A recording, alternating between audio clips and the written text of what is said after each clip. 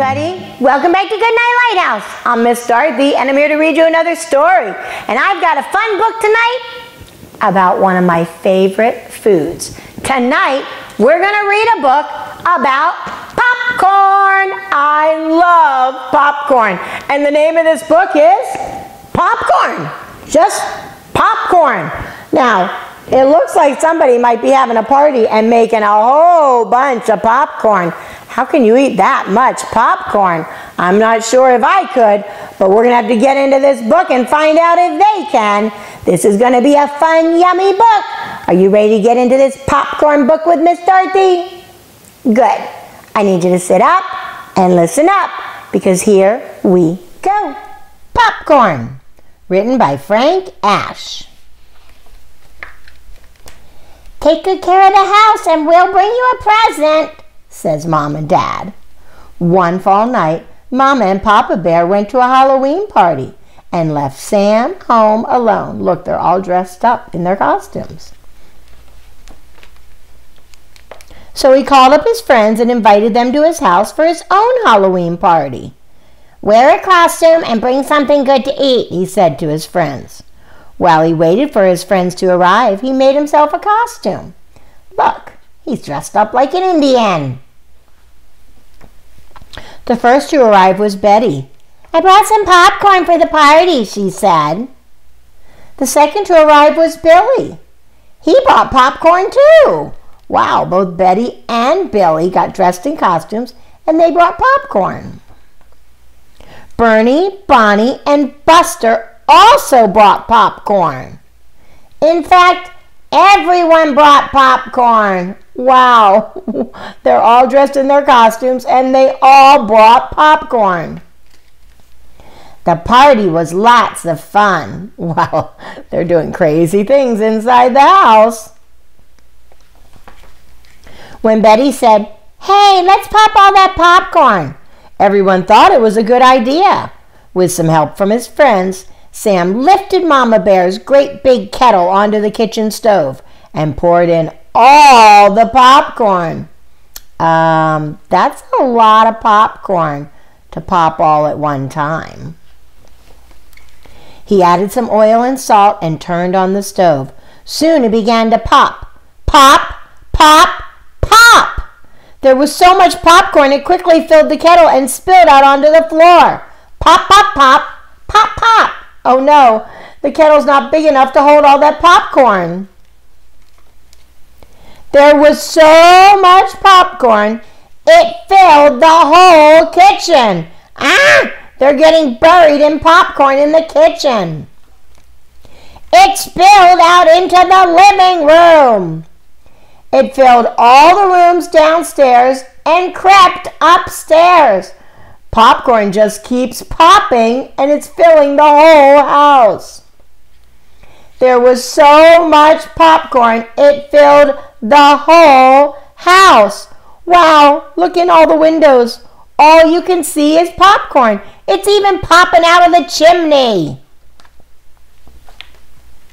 What happened? Help! Who turned out the lights? Where did everybody go?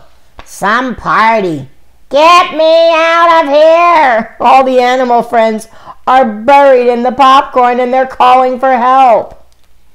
Everybody wanted to go home, but Sam said, "No! You've got to stay and help me get rid of all this popcorn, or I'll be in big trouble." He needs his friends' help. So they start munching. Munch, munch, crunch, crunch, crunch. Munch, munch, crunch, crunch, crunch. Gulp. They're eating the popcorn. They ate and ate and ate and ate and ate and ate. Wow, they're eating the popcorn. But look, they're starting to see some parts of the house again. And ate and ate and ate. Oh, until all the popcorn was gone. And they are so full of popcorn. Look, they're so full they can barely move.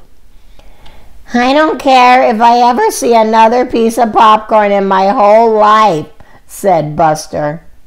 I feel like my stomach is going to burst, said Betty. Mine too, said Bobby as they head on home, full of popcorn. Everybody went home. Everybody was full. Sam felt the sickest of all. He said goodnight to his friends and cleaned up. Wow. And went to bed. Later that night, Mama and Papa Bear came home. Look, Sam's upstairs in his bed, and here come Mama and Papa home from their party. "Wake up," they said. "We brought you a present." "Oh, what is it?" asked Sam. "Popcorn," they replied. "Oh, no." Popcorn? Poor Sam! He had so much popcorn. All his friends brought popcorn to the party. They popped it. It filled the whole house. And the only way to clean it up was to eat all that popcorn. And then he felt sick and he wanted to go to bed. And Mom and Dad came home with more popcorn. No, Sam does not need any more popcorn.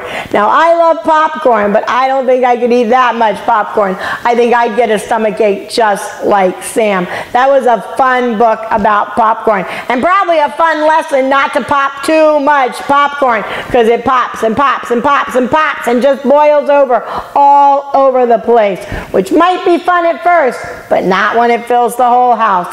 Silly book, and I'm glad we read it together. But now it's time for all my little bears to go to bed. No popcorn tonight. I need everybody to get under your covers, get cuddled up, curled up, ready for a really good night's sleep. And tomorrow, whatever you do, don't pop too much popcorn, but obey, and obey right away. And then come back and see Miss Dorothy. I'm going to be sitting right here, ready to read another book to you. Bye! Thanks for reading with Miss Dorothy. I hope you enjoyed this book, and I hope you'll come back soon to read another. What's your favorite book? Drop Miss Dorothy a note and let me know. I'll go find it, and I'll read it to you. Be sure to subscribe, like, and share. I'll see you soon.